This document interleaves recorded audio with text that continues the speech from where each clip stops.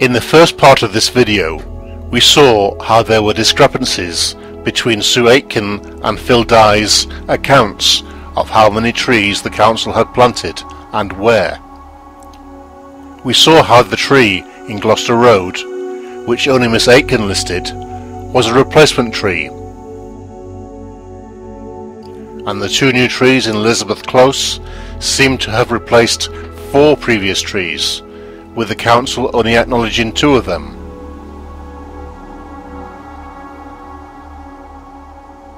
Now for Jubilee Drive, or Jubilee Way, as Sue Aitken incorrectly stated.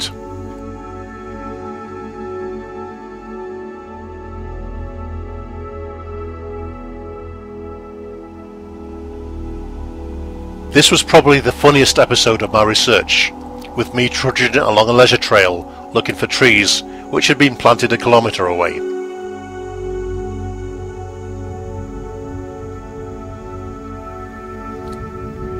Here are the 2 new Splendens hawthorns in Jubilee Drive.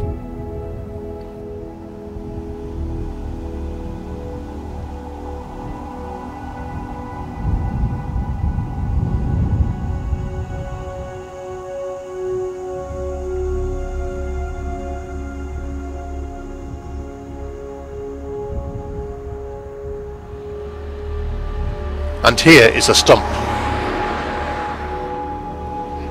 Again, the same trees from a slightly different angle.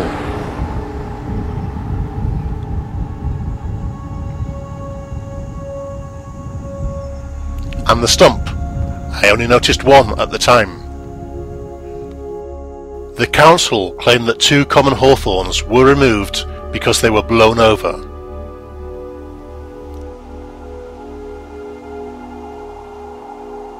On Google Street, it is not possible to see how blown over they were, but you can see that 2 trees were removed.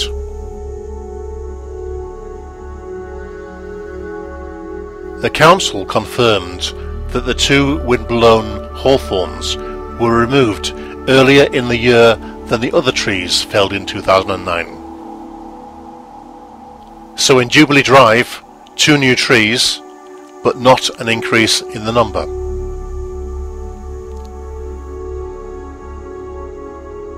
Spey Close now.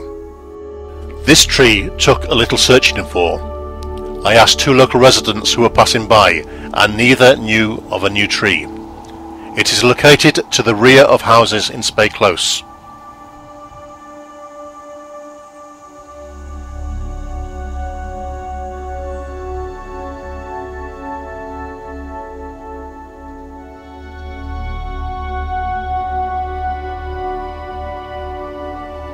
And here is the obligatory patch of bare earth.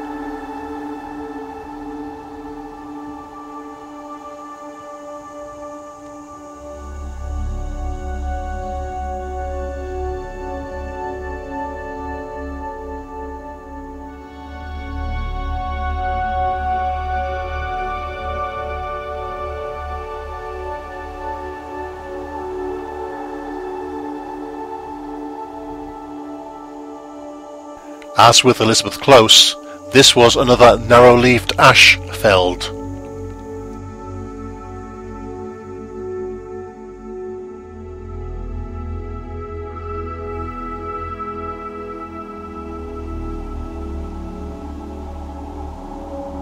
I believe that this was the ash tree which was felled.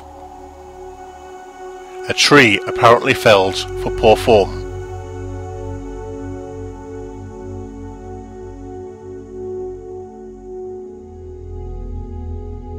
Morton Way has many saplings, but until I had additional information from South Gloucestershire Council, I was unable to determine which were the 2 or 3 trees planted during the winter of 2009-2010. Sue Aitken alleged that 3 Japanese rowans were planted there.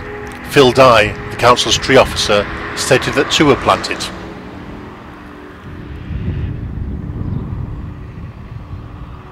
Here is one of the rowans.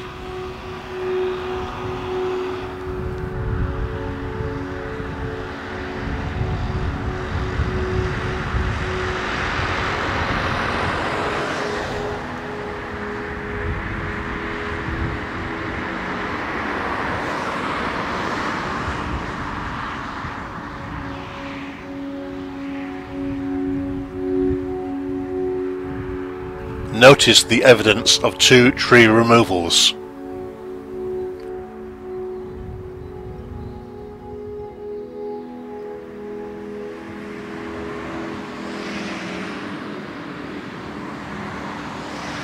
Here it is again, the new tree and 2 patches of earth.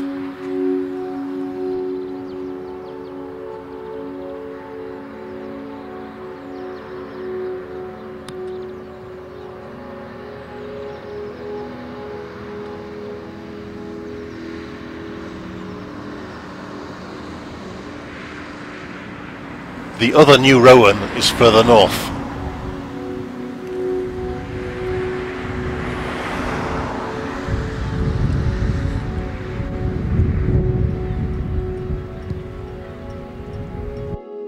But then there is this small fir tree.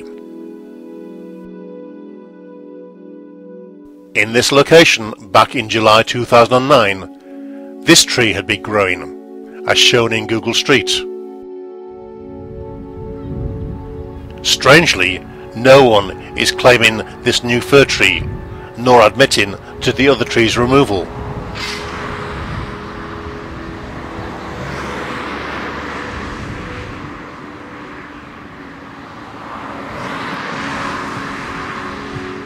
And here is the other new Japanese rowan. Both the rowans and the mystery fir are in the vicinity of Pentland Avenue.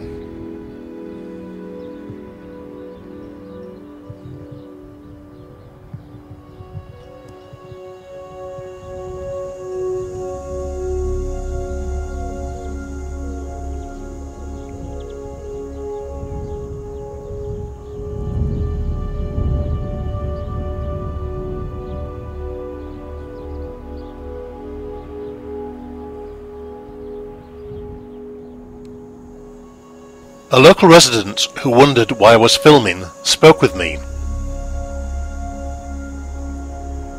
He thought that this second new tree was a replacement for a tree cut down here. This untreated stump, which is full of new shoots, was felled because it was leaning at a dangerous angle, so the workman told him. What this indicates is more confusion about tree replacement. The sprouting stump is visible on Google Street, so I have not counted it as felled in 2009. But along the stretch of Morton Way by Pentland Avenue, there is physical and electronic evidence of 4 trees removed and 3 planted. The 2 hawthorns that the council admit to having removed were moribund, which means dying, coming to an end, having little or no vital force left.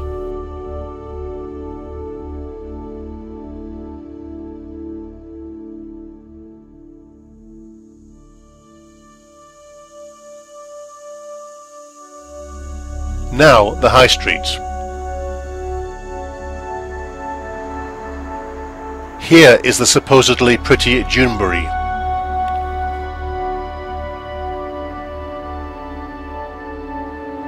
Notice how Wildings improved its external appearance.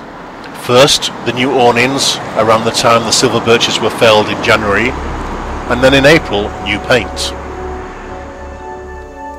The bench had previously been located between the 2 silver birches, giving people a chance to rest in shade from a scorching summer sun. Now they have the chance to rest and get scorched. 2 medium-sized planters were removed from the vicinity.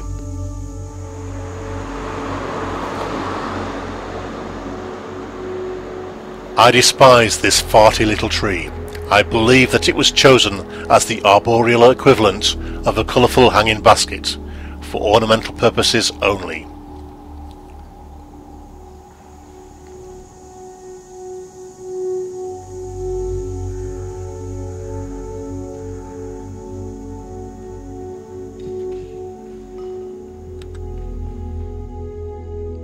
Structural issues is the reason given for the removal of the silver birches in Dhil Dye's reply to my Freedom of Information request.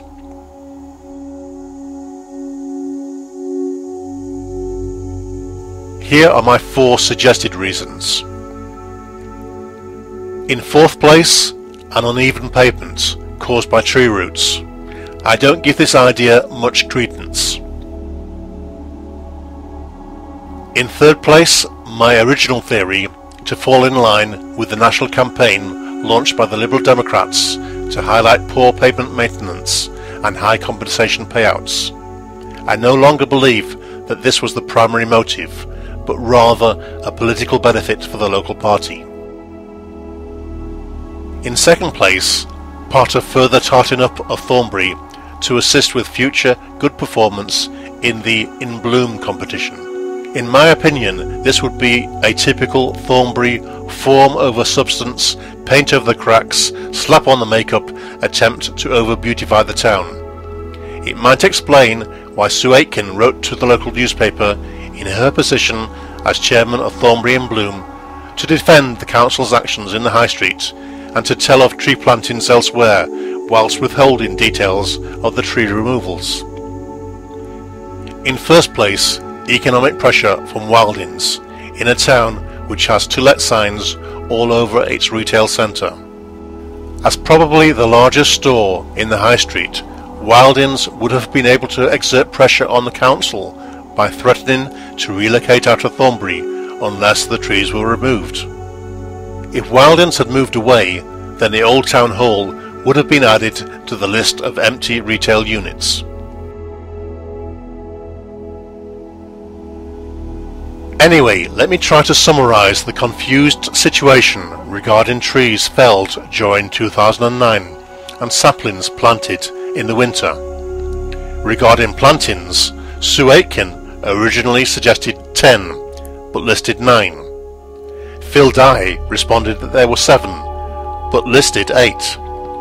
Assuming that the tree in Gloucester Road was planted by the council and the fir tree in Morton Way, then I say that there were at least 10. Those 10 trees replaced 13 trees felled in 2009-2010, I believe, so a net loss of 3. Yet there are 2 important questions that come out of this. Firstly, what real control is being exercised over the tree planting, tree removal programme? Dhil Dye, tree officer for South Gloucestershire Council, did not report the new tree in Gloucester Road. Sue Aitken, chair of Thornbury In Bloom, which works closely with the Thornbury Tree Strategy Group, which is led by Thornbury Town Council's tree warden, did not report the new tree in Spey Close, and she overstated the number of Japanese rowans planted in Morton Way. Neither of them reported the fir tree in Morton Way, nor were they able to manage simple addition. So no impartial observer can have proper confidence in the numbers and locations quoted by these key individuals. Secondly, are the reasons for tree removal valid?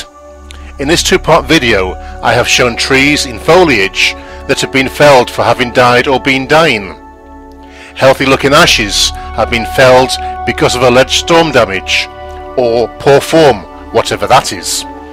Trees have been removed because they were leaning at an angle, yet other trees with serious or even dangerous leans are left alone.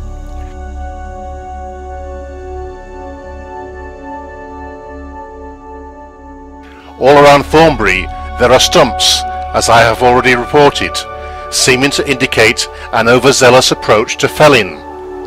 Near the leisure centre there is a volunteer-run tree recycling centre which turns felled trees into firewood and mulch, and the immense volume of timber there seems to suggest that it operates on a factory scale. I will be reporting on that soon. On the positive side, I believe that Thornbury In Bloom's 5 trees were additions and not replacements, so it looks like a net increase of 2 trees, but whether a voluntary organisation should be redressing the inadequate replacement policy of the council is another matter. But then, there may be reasons for that, but unlike Miss Aitken, I will go into that.